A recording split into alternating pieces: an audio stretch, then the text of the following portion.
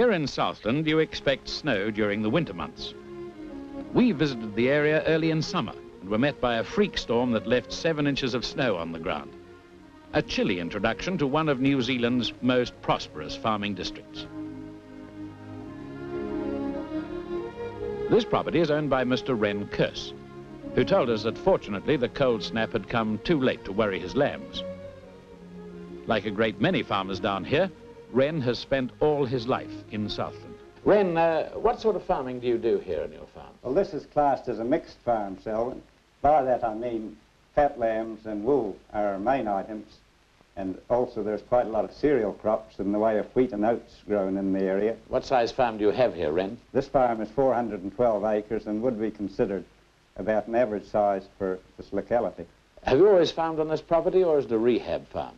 This is a rehab farm we took over in March 51, Selwyn. What was the land like then? The land was all brown top and rushes, no buildings and no fencing, and naturally no grass.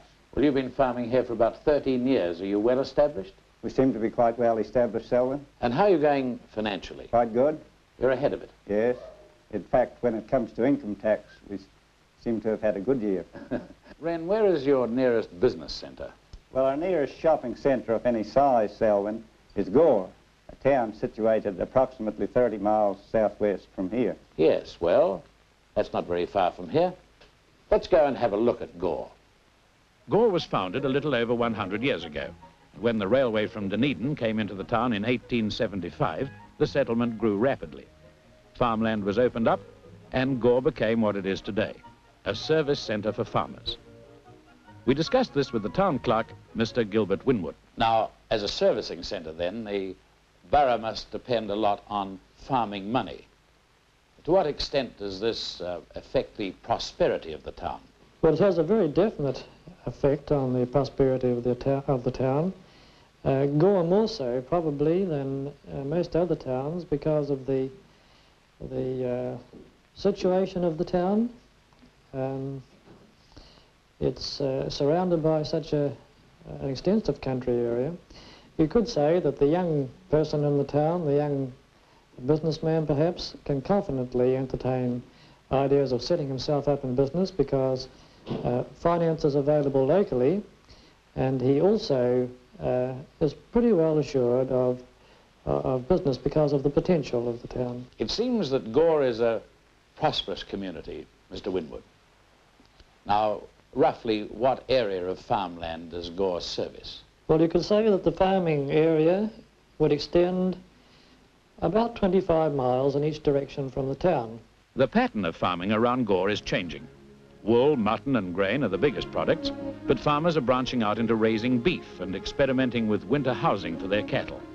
As farming changes, so does the work of stock and station agents. We asked Mr Maurice Kronan, who's been a stock agent in Southland for 45 years, what changes he's seen in that time. Could you tell us what the land in eastern Southland was like? Well, in the main, I would say it had a fairly unproductive appearance. It certainly lacked the green colours that it has today. Did you have rabbit problems? Oh, definitely. Oh, yes, we had rabbits here, and I would say in patches they were very, very bad. And I was going to say that their distraction has played a very important part in their development.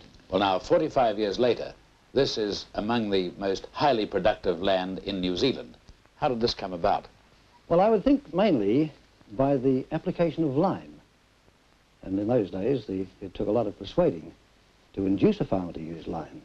And do you have lime here indigenously? We have now, although in the earlier days of liming, it was all drawn from Winton and Hedgehope area, which is not so far away.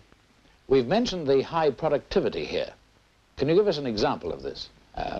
Can you quote figures of a farm, for instance, that has a high holding? I could do that. For example, a young farmer who was just in the other day, he has 430 acres, nice, easy rolling country, and he carries 2,000 breeding ewes plus 250 dry sheep.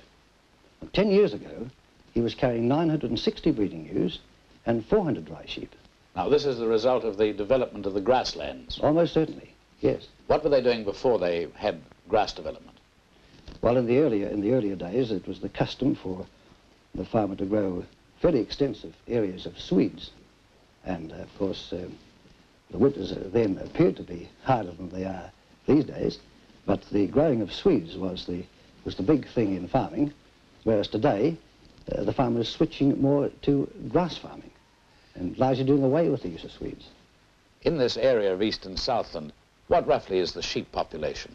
I think the sheep population, as far as I can find out, is around about 2 million sheep. And have you any idea what goes through the stockyards here each year? Yes, through our own stockyards here, we would sell, I have the figures here somewhere, we would sell something like 5,600 store cattle. That's through our own yards in Gore here, plus 4,500 fat cattle, and very nearly 80,000 store sheep. The sheep and cattle going through Gore's stockyards have been raised on some of the richest country in New Zealand. The farmland's wealth gives Southland County a rateable value of £76 million, and the county is completely debt-free, probably the only one in New Zealand which is.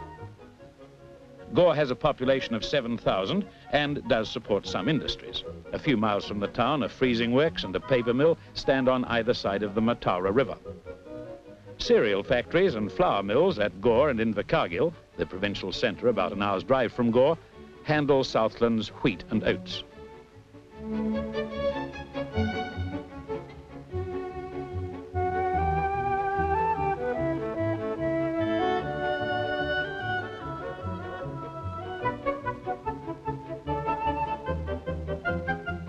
This breakfast food factory in Gore has 30 people on the staff, which makes it the biggest single employer in the town. Most purely local firms, such as this concrete factory, are small but prosperous.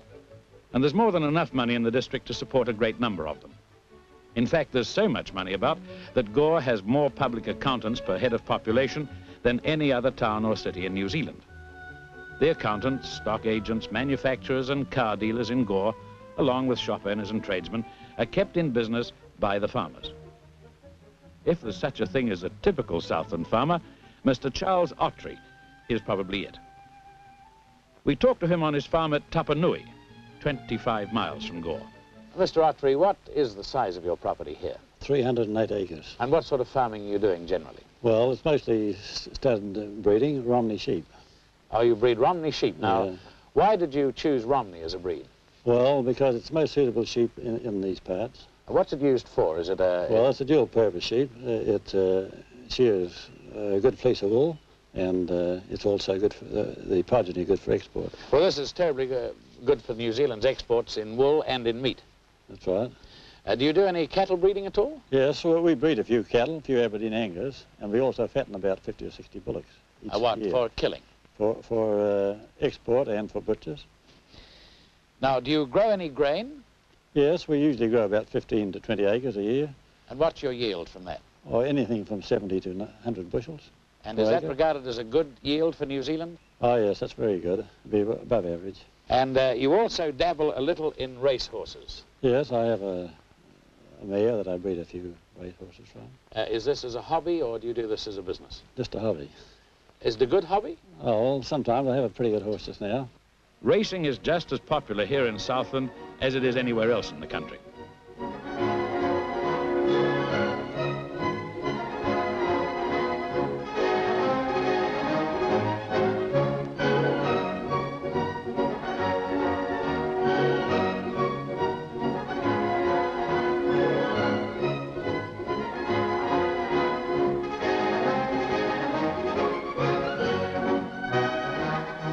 If a race meeting in Gore brings most of the people in the district to town, the annual show brings them all, and has done for the past 80 years.